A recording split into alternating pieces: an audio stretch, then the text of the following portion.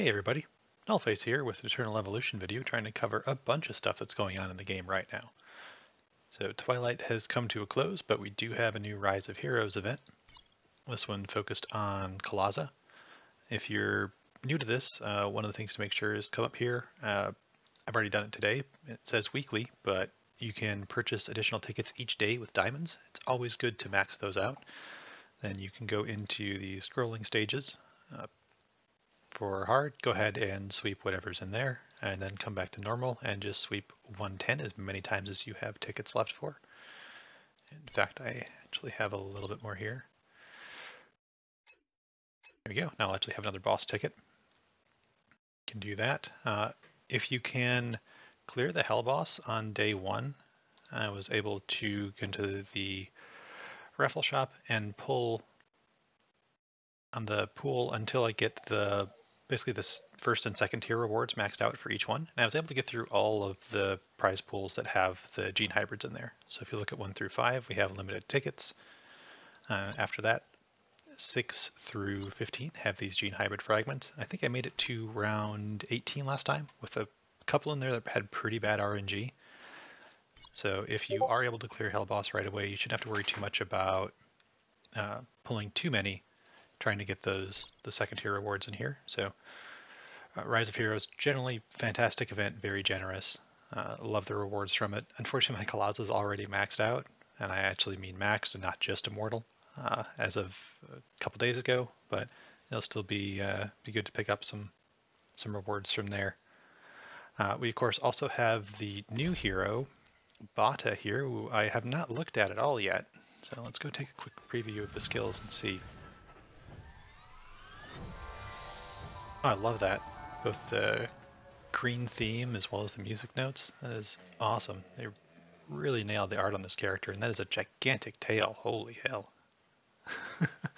Alright, so let's see what she does. Passive, entering the battlefield, summons a Fountain of Life in the back row. Okay, that's nice.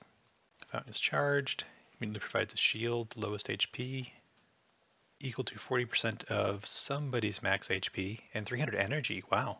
Okay, so that's a one-time deal, but still very nice. I hope it's this character's max HP and not that one, or not the target. Falling Light plays the flute, healing allies within her range. Okay, for 2.4% of Botta's max HP. Good to see. All right, so this will be another HP stacking one. Flute also increases the damage. Very nice. Ally with the lowest HP for 5% of, again, Botta's. It's good that that's consistent. Healing target bot is also healed. Very nice. Okay. Good sustain. Let's see what this alt is here. Healing a target ally for 22%. Wow. If you can get her HP up to, 1.5 million or so, that's some pretty significant heals there, even on a tank. Healing is increased to 50%. Wow. That is gigantic. I guess I wasn't looking too much at the talents. When healing an ally, pull all enemies towards the target through this. Interesting. That would make for some really good Leo ults. I can see that. Botta's heals for 50%. Damage boost lasts longer. Very cool. Let's see what else is in the talent tree. These are standard ones. Gain additional energy. Cooldown. Participating, gain energy. Okay, yeah, those are standard. That looks like a pretty good kit. Be curious to see how she performs compared to Masrani and Serena. Pretty confident she'd outperform Lyran pretty quickly. I've not been overall very impressed with Lyran's healing. So I'll have to do some testing on that later. Hopefully later today I'll get some free time to go ahead and actually pull some chips and see what we can get there. Also, there are a few codes right now.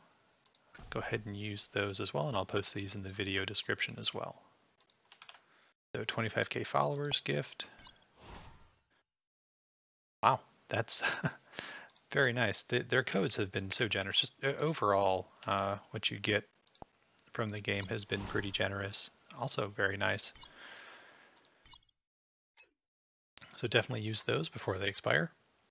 Then one other thing that I did want to note in the store, actually, for anybody who does spend on the game, the special pack has switched from just Serena shards to Mimic Soul shards, so this is now much more flexible for rounding out your roster.